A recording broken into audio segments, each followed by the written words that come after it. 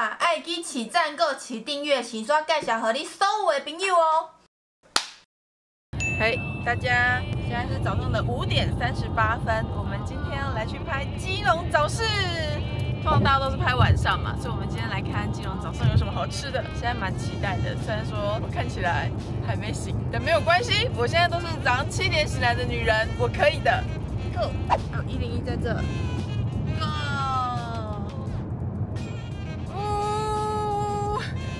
我也觉得很兴奋吧？哇，这角度看基隆港很漂亮哎。来，我现在非常兴奋，因为我呢第一家先来渔家鲜鱼汤，现在大概就是快6点左右。我之前呢晚上来这一家，它1点半开，1点就大排长龙，但是我现在这时间来，来啦，不排队啦，有赞不？我跟你说，这时间来就对了，好不好？就等下去点什么都没有。我要一个青鱼汤跟一个炒米粉。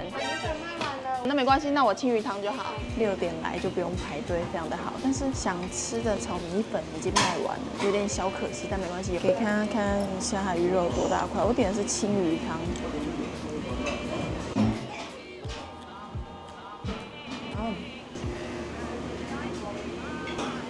哇，它只有用一点点姜丝下去做调味，所以喝起来鲜甜，然后带一点姜丝的味道，我觉得蛮清爽的。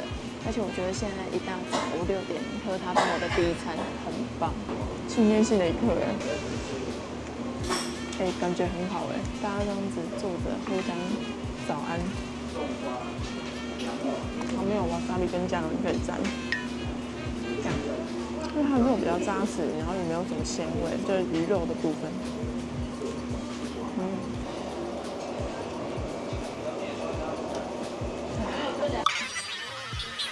这个长辈我是有小伤，因为他不喜欢带皮的鱼肉。然后如果你喜欢那种没有带皮、比较扎实，就可以这个就会很重。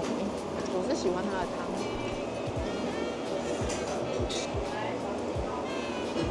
对于我这种很爱姜丝、纯粹一点点调味的人，就觉得，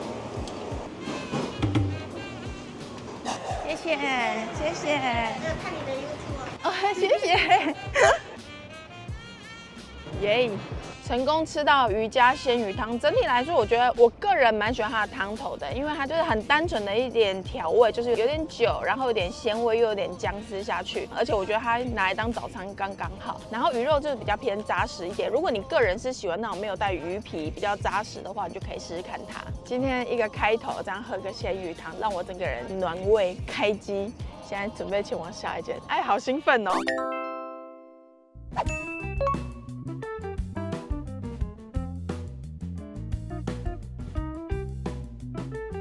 成猪肠汤吉古拉，来哦！我终于吃到这间基隆猪肠汤，然后我点了5层猪肠汤、吉古拉，然后跟卤肉饭。我觉得它有点神奇，是因为它的卤肉饭可以点半碗，所以我这一碗10块钱而已，真的很赞。我先来吃一口，加一点胡椒。古早味款的卤肉饭，因为我网络上查的时候，有些人觉得它卤肉饭还好，但我蛮喜欢它这个肉汁的，它不是那种咸口，它是有点干口的类型，它的肥肉还是带有一点点 Q， 我喜欢它带一点甜味跟猪肉的那个香味，再配一下吉古拉，基隆名产吉古拉，吉古拉表干，因为中间是空心的嘛，所以它这个很薄，然后是很 Q 软，又不会过 Q。来试试猪肠，哇，这也是放姜丝香味的那种，但它的那个甜味不一样，有一点肉跟那种蔬果那种甜味，然后它的汤也是那种看起来清，但是味道很香醇。你看这个猪肠，喜欢，不会轮 Q 软，有一点带微脆，猪肉的香味很棒，我觉得很好喝不错的这个早餐，我觉得女生可以吃到饱。那我跟你说，旁边放了一个小黄瓜，很清脆又不会这样太咸。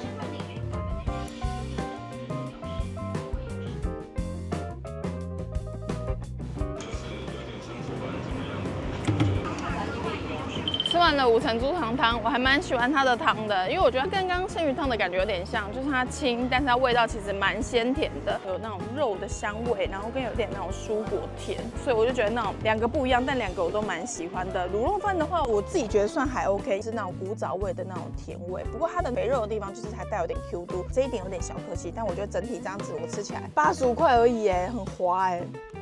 下一间，嘿，全家跟水水灶咖又联名啦！大家是不是期待已久？想说木瓜牛奶究竟什么时候要回来呢？现在炎炎的夏日，木瓜牛奶这不就回来了吗？而且这一次带来新口味，是芭乐系，是芭乐系，陪你度过这个炎炎的暑假。所以大家天气热的时候怎么办呢？就来全家找我们吃吧。这一次呢，除了双淇淋之外，也出了一些鲜食，大家一定要来吃吃看。我自己个人是非常的满意，尤其是水煎包5颗79块这么划算的价格，而且还在超商，是不是很棒呢？所以大家如果想要知道这次回归究竟有哪些品项，可以在下方的描述栏看。那大家暑假不知道去哪里的时候，就来全家找我们吧。水水灶咖等你哦，是巴拉西。耶，基隆港。3个葱油饼加蛋，谢谢，拜拜。前天来看你的好事多开箱。哦，真的吗？谢谢。哎，我觉得基隆人都很好哎。我买了3个葱油饼，也是不到100块，啊，很赞哎。没利修，我只能说基隆人真的很好。我刚买的时候，他还说他前天才刚看完我好事多开箱。基隆的葱油饼啊，它比较特别，因为我们印象中的葱油饼不是一整片的嘛，它是这种圆的这种，就是煎了一颗蛋，然后把那个葱油饼给它盖上去。我们来试试看味道怎么样。而且它的不确定是儿子还是店员，看起来就是很清新小可爱。油的好。一定要现吃。身为一个吃小吃多年经验的人，这个一定要现吃最好吃。它这个饼啊，煎到带有一点点脆度的，然后里面那个葱的香味啊，其实还蛮够，就是它的油香，然后带一点点脆度，里面又带有 Q 软的饼味，再加上蛋，我觉得还不错哎。以早餐来说，我觉得偏油，因为我本身喜欢偏油的人，我觉得吃起来味道就很香。它里面还有卖咸豆浆，如果在里面吃，再配咸豆浆，哇！很烫，但很爽。我觉得它的油度、脆度跟香度吃起来非常的爽。如果大家是想要当下午茶的话呢，你就单纯买葱油饼就好，回去再自己加蛋。冷的时候你要自己加热来吃，一定要用煎的。我跟你讲，用煎的那个皮有点脆脆的，再配上蛋，哎呦，完美！我觉得没败。下一间。给大家看一下这边是卡马丁基隆鱼市，凌晨的时候开的，因为现在是早上7点嘛，所以大家已经开始在收了。我其实来卡马丁蛮多次，然后每一次都是走过去而已，因为不知道怎么买。三角窗面店，错了，这间才是啦，三角窗面店，乱比，哎，搞错了，比人家豆浆店，然后说面店。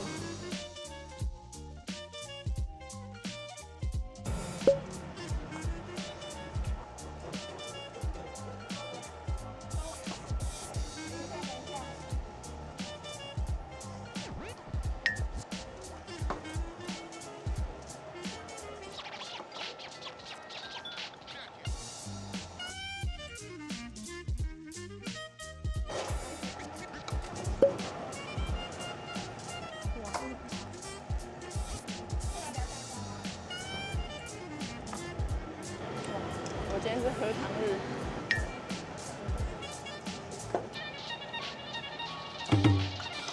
吃完我们的三角川，对，奇怪，怎么？这么简单的字我怎么念不好？是我们的三角窗面摊，整体吃起来我觉得是一个勾扎饼。然后如果你本身是喜欢吃很单纯的面，然后加一点点调味的那种很朴实的香味的话，我就觉得你还蛮适合它的，因为它有放猪油跟葱酥，它的味道其实都不是很重口那一种，就是闷那胖。所以呢，我刚刚有看旁边的大哥有加一点点辣油，我觉得搭起来的话，它就会让你很顺口的吃完。然后我要特别讲一下，我还蛮喜欢它面条，因为它是扁面，所以吃起来的口感我自己个人蛮喜欢的。我蛮喜欢馄饨的，因为它馄饨是肉黏皮，然后吃起来就是小小颗，刚刚好咬进去。猪肉本身也没有侧鼻，不过它的汤头我就比较还好一点点，当早餐还不错。而且我刚刚去的时候人还蛮多的。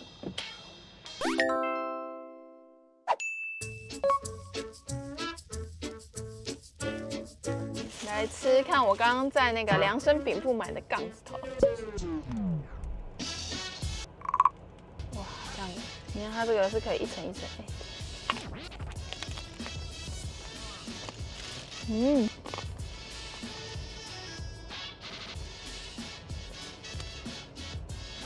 口感蛮好的。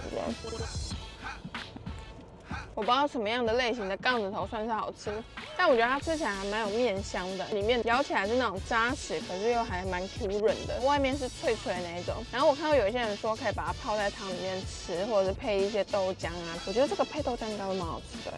你要这样一层层剥开。我们等一下呢要来去吃蒟蒻屋，耶 ，Go！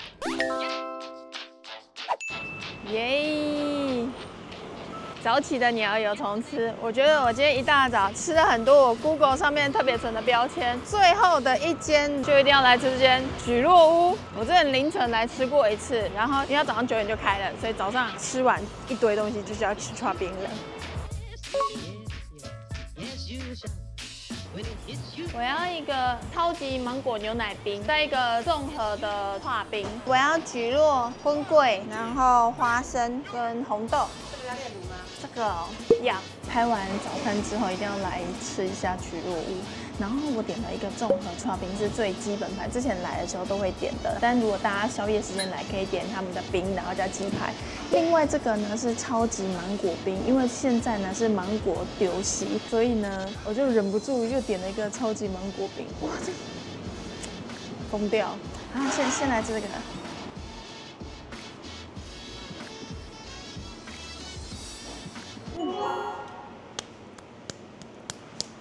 好爽！黑糖超香，我自己还蛮喜欢料，是因为干干净净的，然后又还蛮好吃的。那种花生松松软软的，然后红豆有那种甜绵绵密密的，要想得了了。太犀利啊！我在爱呀，这红龟 ，Q 嫩 Q 嫩。要吃一下这个芒果，赶快先吃一下它。它有冰淇淋，又有奶酪，然后又有芒果本人，又有芒果酱，哇，满到也不行。它用的芒果是甜度也很满，然后带一点点酸味那种芒果，很棒。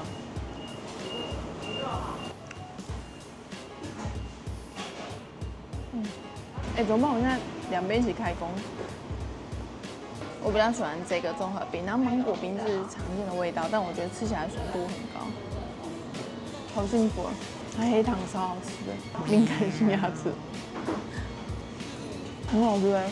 我觉得这个经验度其实比较高，大家来还是点它，这料超满的，好快乐，很开心哎。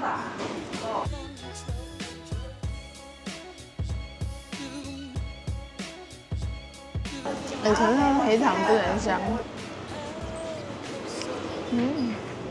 包括你们现在吃剉冰让我想到苍井优，不知道大家知不知道，日本的一个演员啊，他之前有来台湾拍过剉冰。